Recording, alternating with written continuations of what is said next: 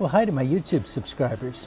I originally made this video in November of 2023 when the new Evisa application became available. I've now edited and reposted the video in order to include important information about the ticket you should supply for a multiple entry tourist visa.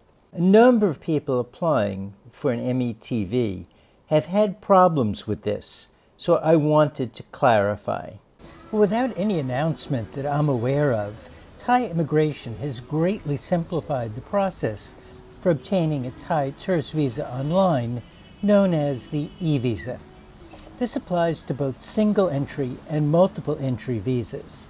And in addition, it appears that they're now using the same form for all countries, which was not the case in the past. This is a huge improvement. Now, many people have watched my previous video describing exactly how to fill out the online visa form. The form has changed enough now that I felt the need to make a new video. This video is not short, but it includes everything I've learned about Thai tourist visas over the past few years. Much of this information has come from comments from viewers like you, so thank you. First, you want to be sure that you need a visa. If you're visiting Thailand for 30 days or less, and you come from one of the many countries for which Thai tourist visa exemption is supported, you don't need a visa.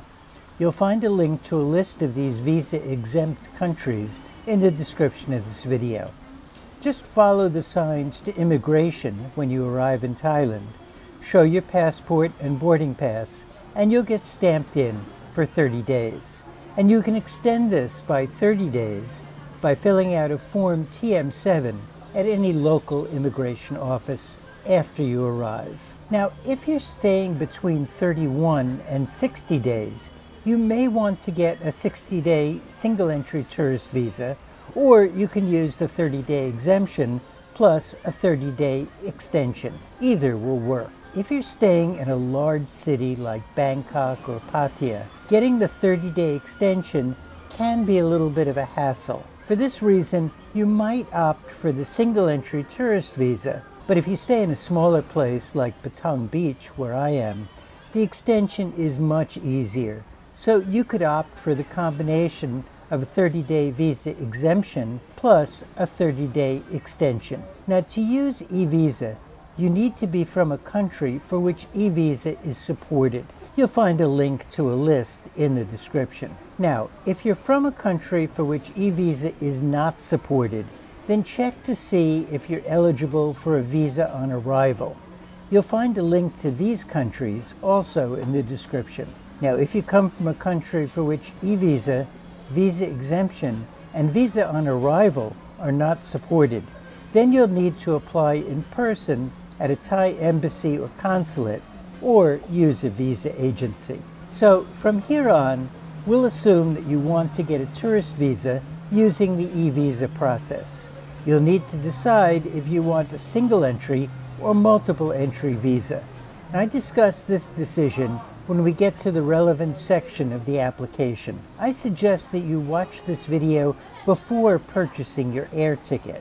I discuss some important issues around the duration of your stay and the type of ticket that you purchase. Now, you can get as many tourist visas in sequence as you want, but if you get them via the e-visa process, you must first return to your home country or country of permanent residence. The e-visa process requires that you supply a ticket or sequence of tickets from your home country to Thailand, and your application is submitted to the embassy or consulate associated with your home country. Now, it is possible to defeat this by supplying a ticket from your home country to Thailand, but actually flying in from a neighboring country.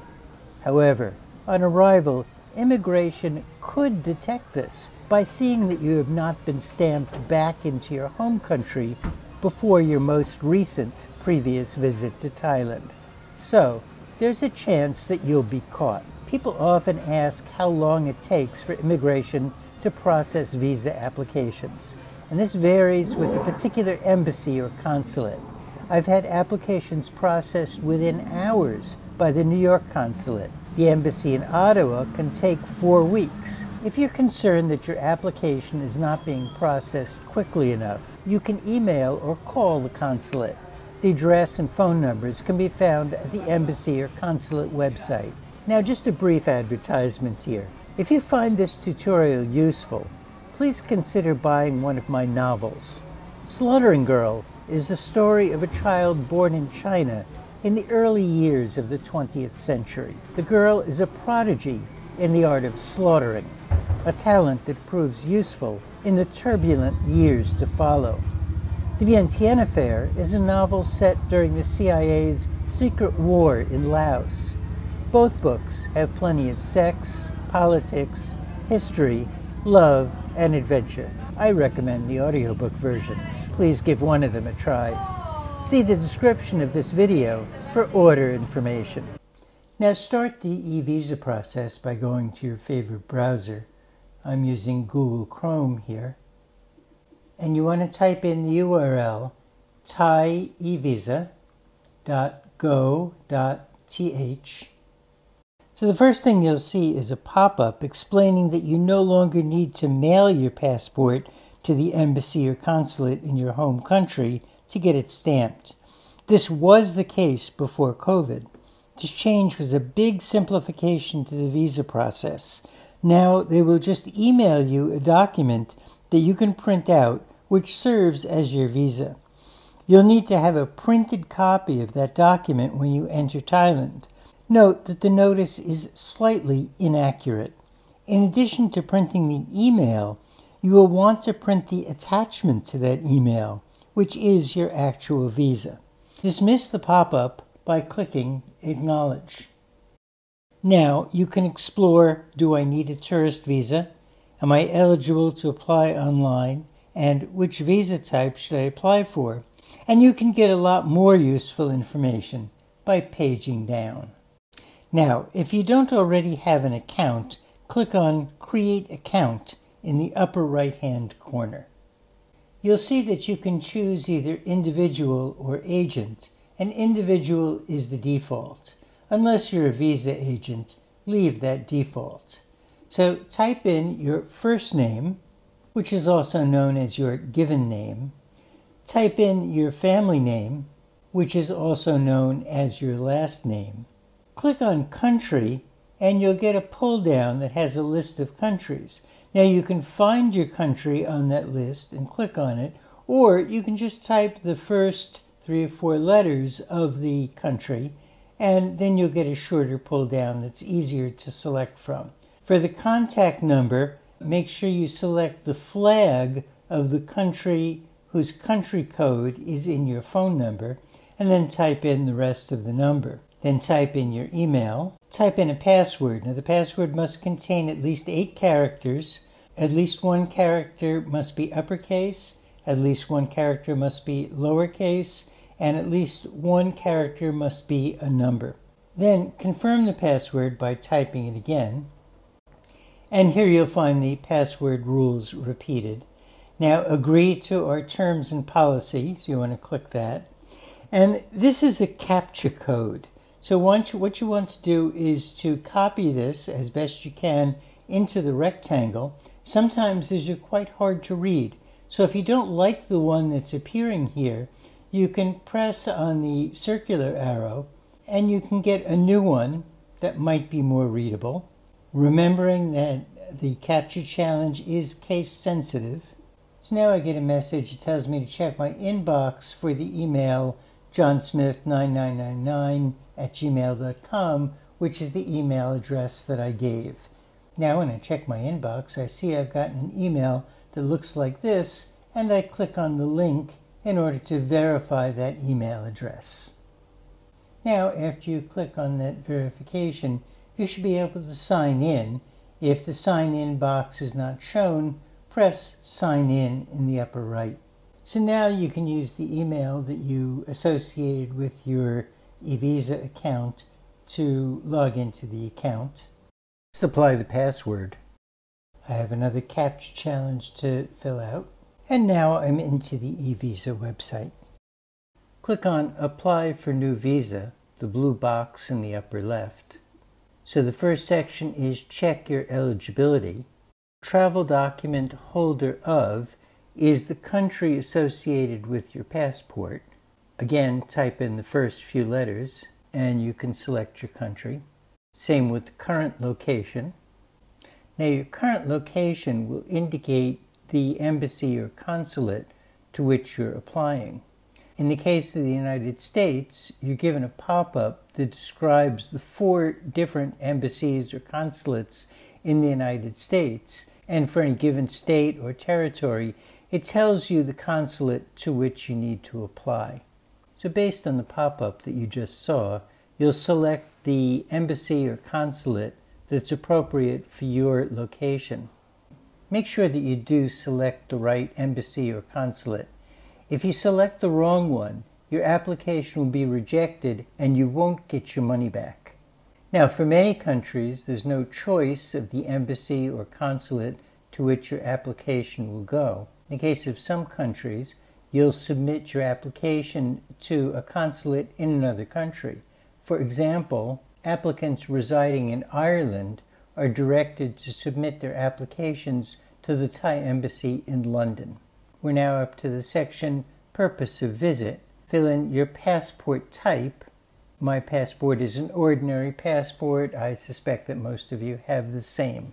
The purpose of your visit. If you're applying for a tourist visa, select Tourism Leisure Activities. Now there's a note that says applicant must travel within 3 months from the date of visa issuance.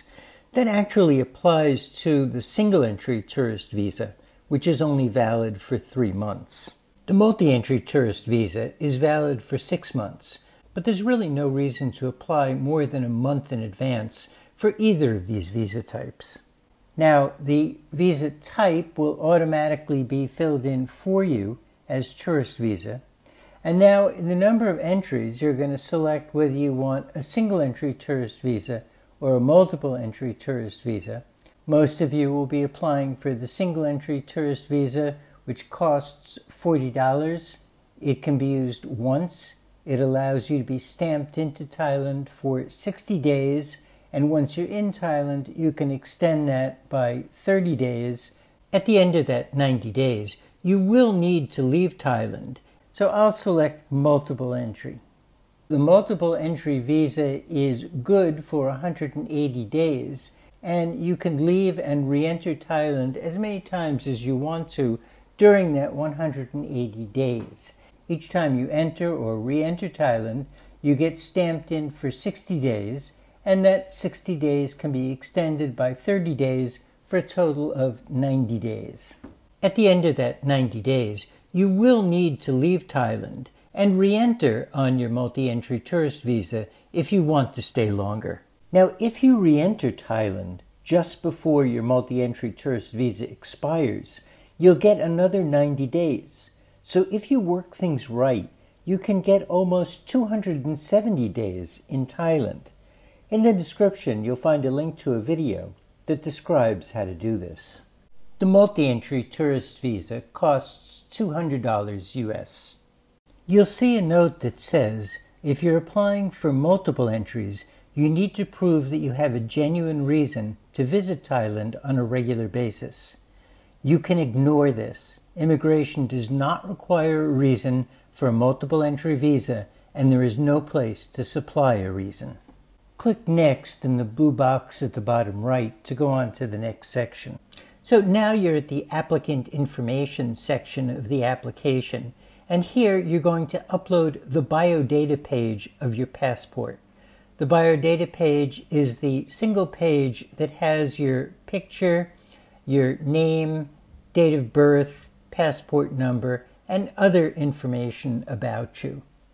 Take a picture of the page with your smartphone and you can upload that. Note that the picture has to be in JPEG format and the size can't be greater than 3 megabytes. If you're an Apple user, you can open the file in Preview and change the size so that the size is no more than 3 megabytes if the picture you took is larger than that. Note that the passport has to be valid for at least 6 months from the date of the visa application for a single entry tourist visa, and it has to be valid for 1 year from the date of submission for a multiple entry tourist visa. You can either drag and drop that photo, or you can browse and upload it that way. I'm going to do that. So you can see that my passport has been uploaded, but now you want to wait, because after 15 seconds or so, you're going to see a pop-up that asks you to confirm the information in your passport, and that information will be automatically added to your application. You definitely want to wait for this pop-up. Now, as you can see, I didn't actually upload my own passport.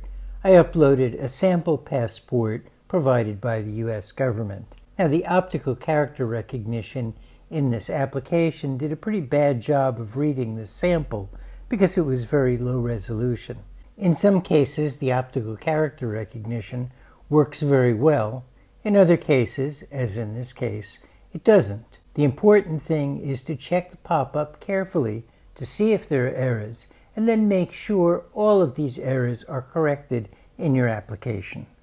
In the next section, they want you to upload a passport-style photo, and you can see examples of what is allowed and not allowed by clicking on the examples. This actually takes a second to upload.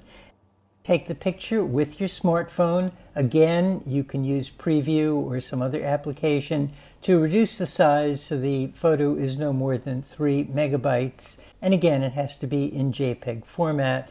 You can drag and drop, or you can browse. I'm going to browse. Now, very often you will get a pop-up saying that there's a problem with the picture.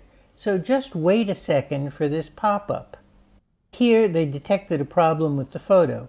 Now, in fact, there's nothing wrong with this photo. I've used this photo and gotten visas before with this photo. So that is just a warning. Check to make sure after you get that warning that there is no problem with your picture, but it's only a warning. You can go ahead and use it. If there really is some problem, immigration will get back to you by email and tell you to submit a different picture. But this picture is fine. Now, fill in the personal information section. In this case, the title and the gender are filled in correctly, but because of the sample passport that I used, the first name, middle name, and family name are not filled in correctly. So I'm going to fill those in correctly now. If you have a former name, you can supply that. I don't. If you want to provide your name in your native alphabet, you can do that. I'm not sure exactly why you would want to do that. For your contact number, choose the flag of the country associated with your phone number and fill in the phone number. Fill in your email. Your country of nationality is the country associated with your passport.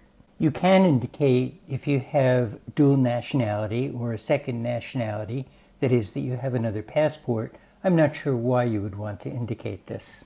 If you do indicate yes, you will be asked for information about your second nationality. Indicate your nationality or citizenship at birth. For most people, that will be the same as your country of nationality. Note that that field was filled in for me by the passport scan. Your place of birth is your country of birth, and then next to that you indicate your city of birth. Use the calendar pop-up to indicate your date of birth, or you can type in the date of birth directly. But be careful. If you make a mistake, this will revert to the current date. So after you fill in the date, look at it carefully to make sure it's actually your birth date. I'd keep marital status simple, just to indicate either single or married. We're now on to the travel documents section. My type of travel document was filled in for me as passport, and the travel document number was also filled in from the passport. Enter these if they're incorrect or if they weren't filled in. The place of issue is the country of issue. Use the calendar pull-downs to indicate the date of your passport issue and the date of your passport expiry, and you'll find this on the biodata page of your passport. If you don't use the calendar but enter these directly, be sure that they're correct. Remember, if you make a mistake, this field will revert to the current date, and you'll get an email from the embassy or consulate asking for the correct date. We're now up to the address information section of the application. So fill in the street address associated with your home address, the city, and the country. And then they ask whether your permanent address is the same as your current address. Now, for most people, the answer will probably be yes, but they don't actually tell you whether the address you just filled in is meant to be your current address or your permanent address. In any case, if you specify that your permanent address is not the same as your current address, then you'll be asked to supply another address. Now, this situation can happen if you're a citizen of one country, for example, Great Britain, but you're a permanent resident of another country, for example, the US, and you're applying from that country. You can do that if you are a permanent resident of that second country. So in that case, you probably would want to specify the two addresses. Now we're on to the employment detail section of the application. They ask you for an occupation from a pull-down. Now, depending on what you choose as your occupation, you will get different questions. So for example, if I specify business owner, then I'll be asked for the name of the company or institute and my annual income. If I specify retired, then I'm only asked for my annual income. Now it's a good idea to hit the yellow Save rectangle and then click the blue Next box. Now we're up to the travel information section of the application. Again, you'll see the note that says the applicant should not apply for a visa more than 3 months before the date of intended arrival. Generally, 1 month is plenty. But note that the multi-entry tourist visa is good for 6 months from the date of issue. Now, fill in your intended date of arrival in Thailand and your intended date of departure from Thailand using the calendar pull-downs, or you can fill it in directly. But remember, if you fill it in directly and make a mistake, the date will revert to the current date. So be careful. Review these dates carefully after you've filled them in. For the single-entry tourist visa, filling in these dates is easy because you're going to have a ticket to Thailand and either a return ticket or an onward ticket to another country. Both of those tickets will have dates, and you simply enter those dates. When you fill in the calendar pull-downs, you'll notice that underneath, your duration of stay will be filled in for you. That duration of stay can actually be up to 90 days. So you get stamped in for 60 days, but Thai immigration assumes that you're going to get a 30-day extension on your visa at a local tourist office. So they will give you a total of 90 days. If your dates of travel change after you've been granted the visa, don't worry about this. Thai immigration doesn't actually care whether you arrive on the date that you initially specified, but you do want to make sure that your stay does not exceed 90 days. Some airlines, like Air Canada, don't understand this. They'll check for a return ticket that's within 60 days of your arrival in Thailand, thinking that that's the rule. So, if you're planning to stay more than 60 days, check with your airline to make sure that they won't give you a hard time when you try to board your flight to Thailand. This has definitely happened to people. There are workarounds. You can buy an inexpensive onward ticket for within 60 days, and I discuss this in some of my other videos. Now, if you're applying for a multiple entry tourist visa, I recommend that you supply only a one-way ticket from your home country to Thailand, or a sequence of tickets from your home country to Thailand if you're stopping in other countries before your visit to Thailand. I often get comments from people who have supplied a round-trip ticket or a one-way ticket plus an onward ticket, complaining that immigration is asking them by email for more tickets. To avoid this problem, if you're applying for an METV, just supply a one-way ticket to Thailand or a sequence of tickets to Thailand from your home country. If you supply a round-trip ticket or an onward ticket, you are running a risk of having immigration ask you for more tickets. I have yet to hear from anyone who applied for an METV, supplied only a one-way ticket from their home country, and was denied the visa. So please, pay attention to this.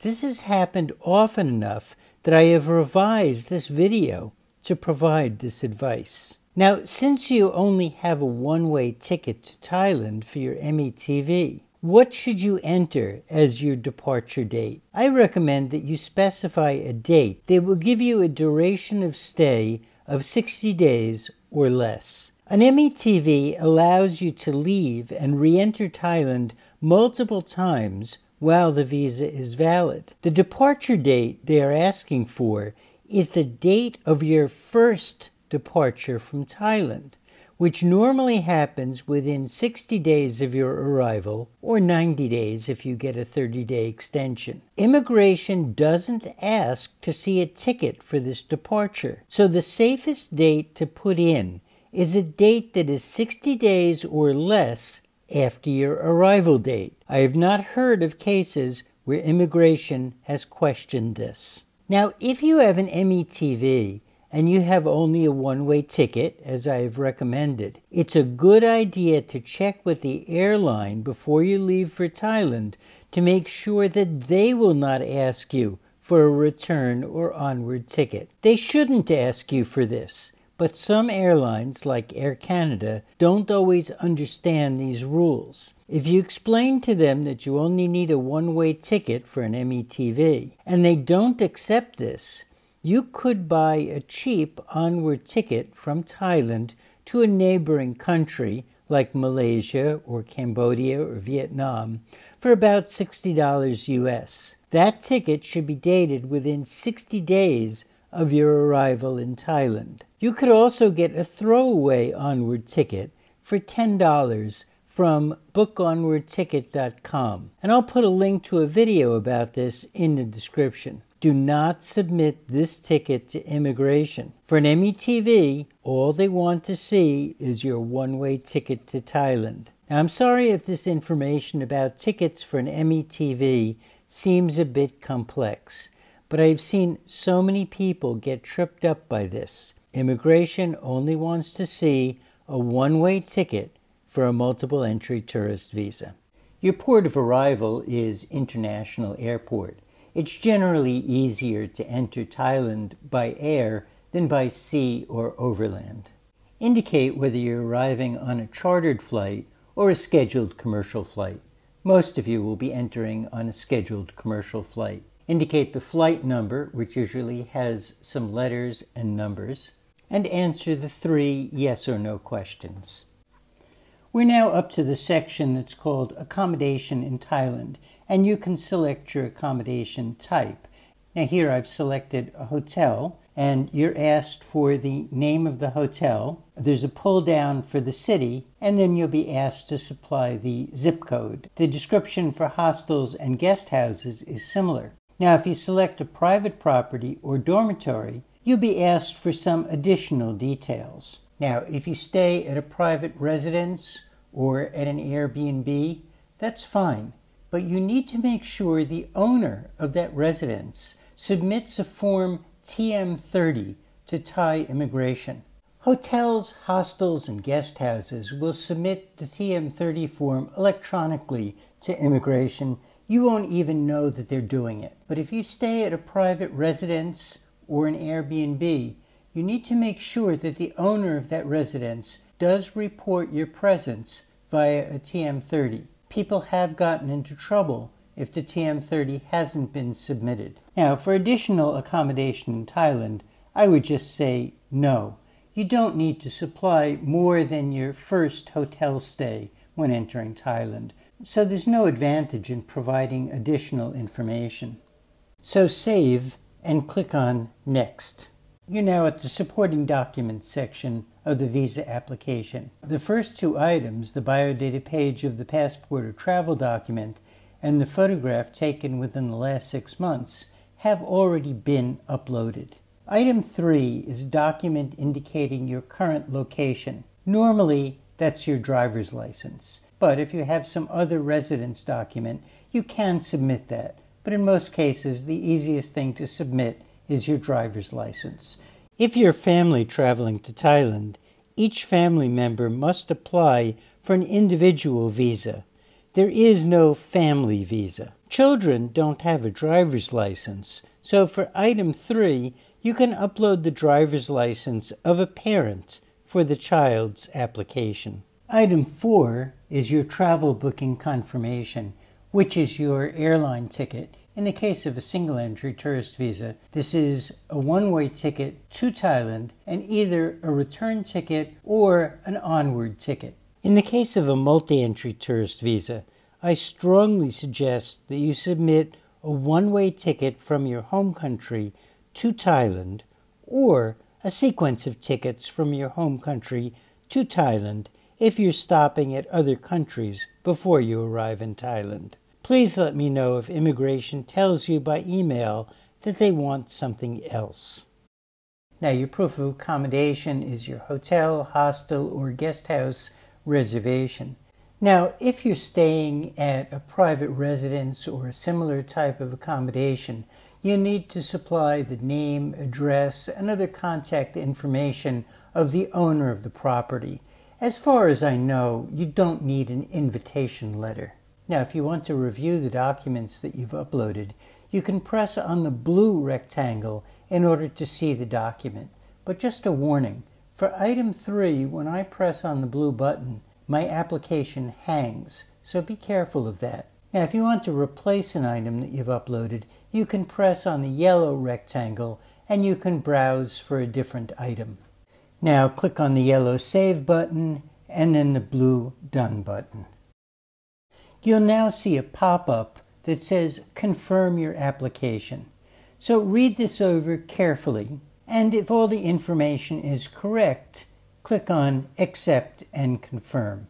If not, click on Cancel and correct your application. You'll see a pop-up that says your application has been successfully created, and you can say either Submit Now or Apply More if you want to create additional applications, for example, for family members. Now, in spite of what the pop-up said, your application is not actually submitted at this point.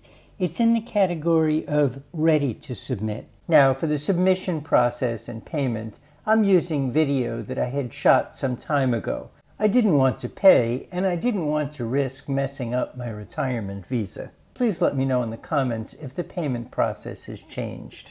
Click on the small box to the left of the application that you submitted. Then click on the yellow rectangle in the upper right that says Proceed to Payment. Now you'll see the fee for your application on the right-hand side where it says Payment Info Summary. Make sure that the information is correct. And then click on the yellow rectangle that says Pay Now. Now you'll be shown a page that allows you to pay by credit card. Fill in the information and click Make Payment. You'll be taken back to the Evisa dashboard where you'll see your application. Now, instead of saying Pending Payment, it should say Processing. If there's a problem with your application, you'll get an email from the consulate or embassy describing what you need to do to fix the problem. You'll receive an email with a description of your e-visa and the e-visa document itself. That, of course, you'll want to print out and bring with you. Once you're notified that your e-visa has been approved, if you go back to the dashboard, you'll see that your application has moved into the status Finished. Be sure to check the description of this video for any corrections. Well, that's the whole process. So good luck with your visa application. If you want updates on this video, you can subscribe. And if you found this video useful, please buy one of my novels. You'll find instructions for how to purchase one of these books in the description. Well, thanks for watching.